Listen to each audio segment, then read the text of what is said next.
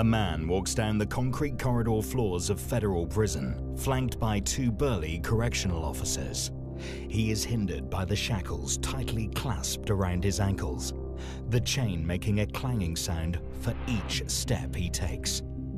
Walking the icy cold floors in prison-issued sandals, his blood runs colder than usual. He hears the echoes of chanting. The man has been given multiple life sentences to be served consecutively. He'll never be a free man again. As the correctional officers usher him into his bare cell, the doors slam shut. The noise reverberates throughout the walls of the notorious federal institution, known for housing some of the worst killers. A place of brutal horrors, a facility of punishment for those who had failed to follow the rules that society had laid out before them. Known in the underworld for crimes that would horrify the most hardened criminals, those who knew him were petrified of him. If the devil himself was to walk the streets of Brooklyn, he'd do so in the shoes of Tommy Pitera.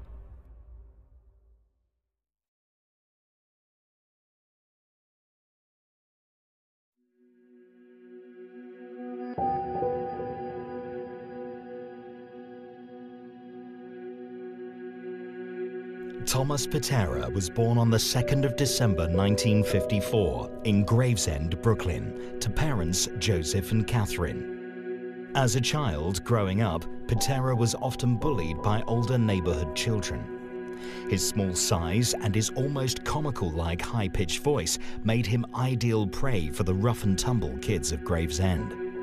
The constant harassment would drive the young Pitera into becoming a recluse at school, often coming home and crying quietly in his bedroom, unbeknownst to his parents. The bullying encouraged Pitera to search for a means to defend himself, and it was this and the love of a TV show called The Green Hornet that led him to the discovery of karate.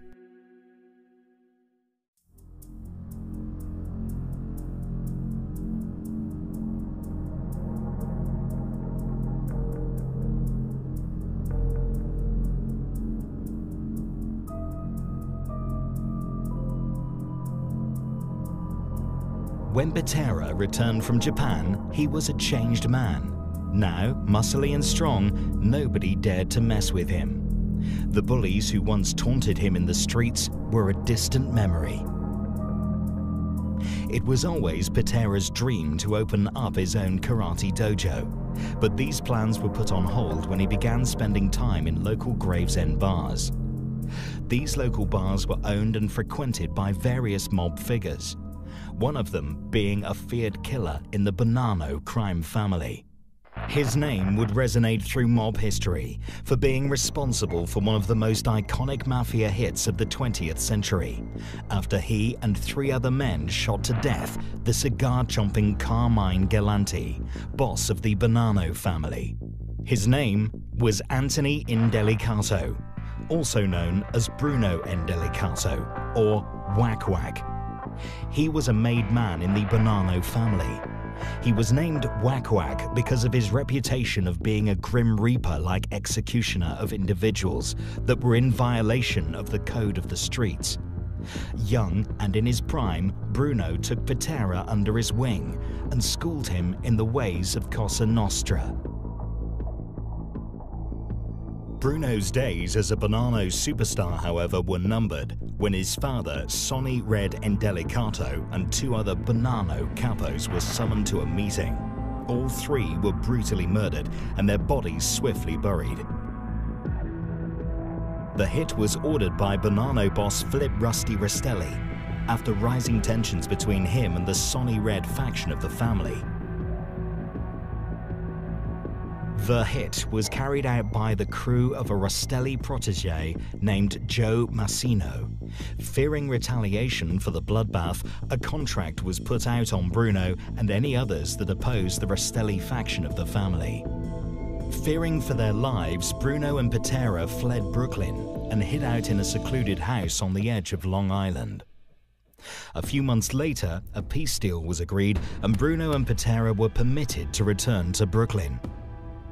Pitera knew if he continued to be a close ally of Bruno, his days would be numbered. Bruno's cocaine habit was now totally out of control. It was around this time that he became closely aligned with Anthony Spiro. Pitera set up working for Spiro, collecting loan shark debts, and when requested, murder. Pitera was known to use various disguises in order to surprise his victims, dressing up as an Orthodox Jew or even as a woman. It was the last thing the target suspected. As well as schooling Pitera on the art of murder, Bruno had taught Pitera the crude art of dismembering a body and making it disappear. An act which Pitera would come to perfect in the years to follow. Pitera proved himself to be a loyal and willing piece of manpower for the Bonanos, as well as being an earner. It wasn't long after when he was rewarded by being formally inducted as a made man into the family and put under veteran tough guy Frank Lino.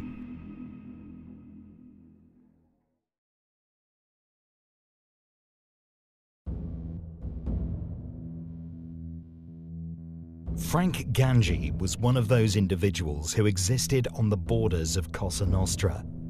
Whether it was a combination of bad luck, bad timing, being ill-informed or abusing drugs, Frank Gangi would become one of the most important figures in the life of Tommy Pitera. Gangi was a dedicated drug dealer and had been charged with a slew of crimes from burglary to murder, although later acquitted on the murder charge. He was associated with the Bonanno crime family, and he came from a culture of mafiosi. If one was to look at the appearance of Frank Gangi, mafioso would be the last word to come to mind. His appearance was more akin to that of a kitchen chef or a pizza delivery man. Gangi, along with friends Billy Bright and Arthur Governaro, started a pot business in Gravesend, Brooklyn. Things prospered for the trio initially, but problems soon arose. One day they found out that Governaro had been stealing. As far as they and everyone else was concerned, Arthur Governaro was a drug addict and a liability.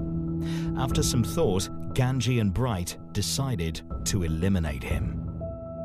It was a quiet night of the 27th of April 1985 as Gangi and Bright lured the unsuspecting Governaro to a stash house in Stillwell Avenue, Brooklyn. To lower Governaro's guard, the three began to freebase drugs. Once Governaro was relaxed enough, Gangi and Bright pulled out their guns and started firing. Unsurprisingly, their accuracy was impaired by the dopamine oozing through both their veins. They shot Governaro several times. However, in a last-ditched effort to save his life, he managed to make a heroic leap out of the window and onto the street, and haphazardly attempted to make it to the corner. Mortally wounded, Governaro made it to the next block, where he fell. As a police officer stood over Governaro, his shirt drenched from blood oozing from several holes in his body, he murmured his last words. "Frank Gangi and Billy Bright did this to me." It was the end of the street urchin and dope fiend Arthur Governaro. Gangi and Bright were quickly arrested. Their lawyer managed to convince the jury that they were acting in self-defense, that Governaro was trying to kill them and they were merely defending themselves. The murder charge was dropped, but the illegal possession of a firearm charge stuck, and they were sentenced to a year in prison.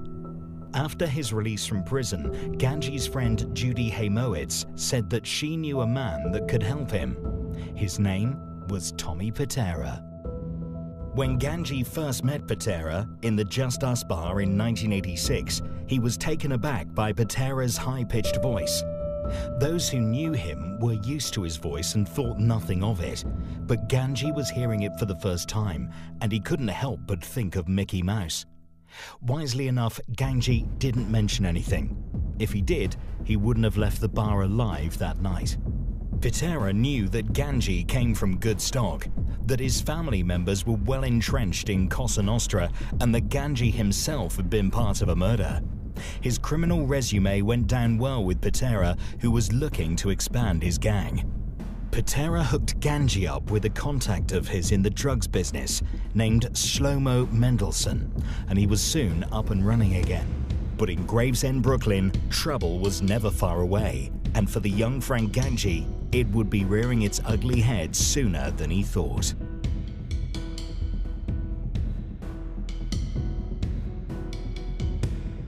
There was Vinnie Mook, Louis Bob, Frankie and Arthur. They were the four Governaro brothers. It seemed like the Arthur Governaro murder was a distant memory for Ganji and Bright, but it wasn't for Louis Bob. Bob wasn't a made guy, but he was definitely connected. His family always seemed to be connected with street violence in some way, shape or form. Vinnie Mook Governaro was shot and killed in the street by Nino Gargi, Dominic Montilio and Roy DeMeo some years earlier over a long-standing dispute over an insult Mook made to Gargi's sister-in-law. When Louis Bob learned that his youngest brother Arthur had been killed, he vowed revenge on the killers Frank Ganji and Billy Bright. After the pair were released from their one-year stint behind bars, the word was out that Louis Bob had put a contract on their heads. It didn't take long for Ganji and Bright to hear about the news. Concerned about what could happen, they told Pitera. Bright had done business with Pitera before, so technically both of them were under his protection.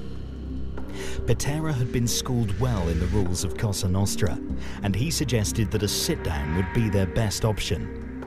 He would get Ganji to ask his uncle Rosario, a captain in the Genovese family, to speak for him, and that he, Pitera, would speak for Bright.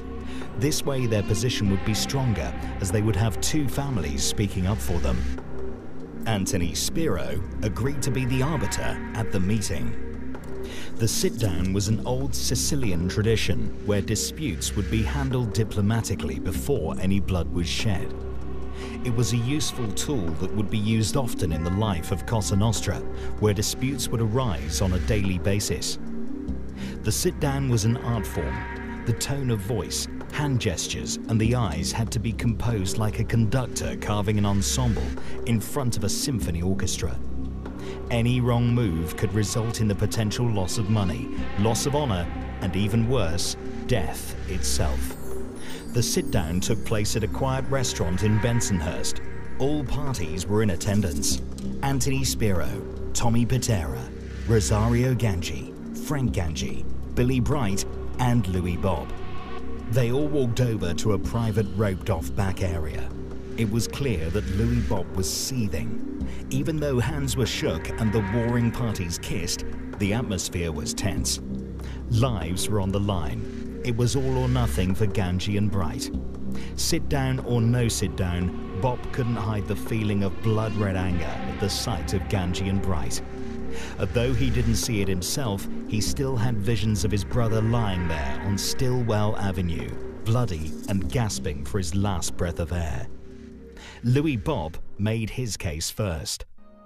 "These guys killed my brother, and I'm entitled to avenge his death," he said in a firm tone. No one spoke for a second. As the words started to sink in, Billy Bright then spoke. "Your brother was stealing from us. He was an out-of-control drug addict that brought it on himself." Everyone knew who Arthur Governaro was, and they knew he was an out-of-control addict. His business would be to rip off drug dealers, but as fast as the money came, it went. The next day he'd be broke again. Governaro had been warned numerous times to smarten up his act, but the drugs had all but consumed him. It was only a matter of time before Governaro landed himself into serious trouble. Spiro listened to both sides with the look of a veteran arbiter. He knew that Ganji and Bright were earners for the Bonanno family. The pair also had made men in their corners speaking up for them. It didn't take long for Spiro to make his mind up. "No one's gonna get whacked. It's the end of it," Spiro said in a firm tone. He looked at Bob straight in the eye. "What's done is done. It's over." Bob knew better than to raise his voice or to have any outward display of anger. He quietly accepted Spiro's decision, as bitter as it was. If Louis Bob decided to take matters into his own hands, he'd be whacked immediately. Justice was swift when it came to violating sit-down edicts. Pitera and Ganji's relationship was cemented. It was official. Frank Ganji officially belonged to Pitera. It wouldn't be long till he'd take the young Frank Ganji to the deepest depths of hell, to a place where Ganji's mind couldn't compute the horrors that would await him. He wouldn't know it then, but Frank Ganji was in the grips of pure evil incarnated.